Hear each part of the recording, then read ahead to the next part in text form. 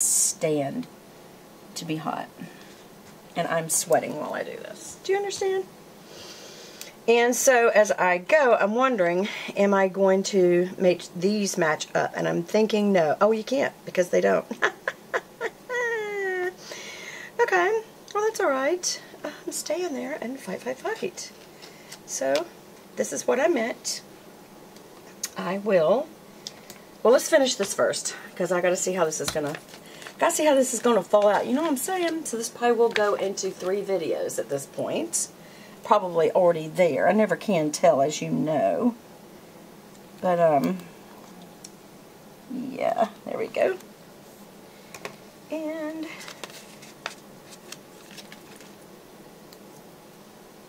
here we go. Try to get it just right. Yeah, so it's just less and less white space, which is what I'm trying to accomplish. There we go. Here. Uh-oh.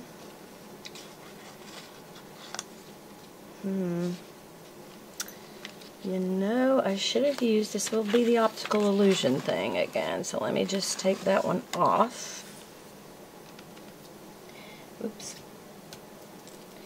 I'll take that one off for a minute. And we're going to use this little one. These little ones. Why? Because on this side of the page we have run out of the thicker ones. So I'm going to use the thinner ones, but it's kind of like an illusion to that page to this page. So I'm going to use the smaller one of these. That's why I pulled off this one. And see, just looking over, it's not that noticeable. And this little one. And again, it also brings in color, but it gives you a place to write. Here's the one thing that I learned this year. Sometimes I don't give my space with all the artwork stuff. I don't give myself space to write, especially when I like over decorate on the day of something, like a big event like Christmas like I did. It left me no place to write for the plans that we have for Christmas Day, which I actually need to remember, you know, dates and times, when are we going to this house, that kind of thing. And it actually was important, and I didn't give myself any space. So, here we are. Going to use this. Oh, it got a little dog hair on it, but took it off. Alright, so I am going to go ahead and use these in the middle. Smack dab in the middle. And we're purposely doing it off color, right? Wait a minute. Am I? I don't know. Can we make some of them match, you suppose? Yeah, we'll make some of it match. So this is going to be hard because getting this just right in the middle is going to be difficult. Why do I say that? I don't know that. So we're going to go gold, gold. So this will be this one.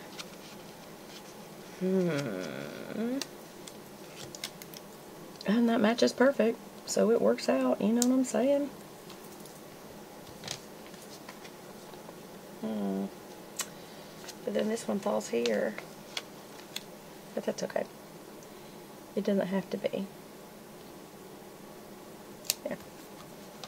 And so this will be gold.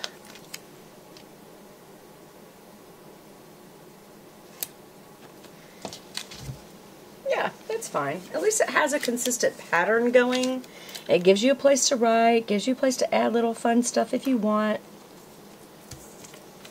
So yeah, even though this doesn't block all the white space, it blocks most of it, and that's kind of the point. Okay, so now we can go ahead and matte things down a little bit. There. And that part's done.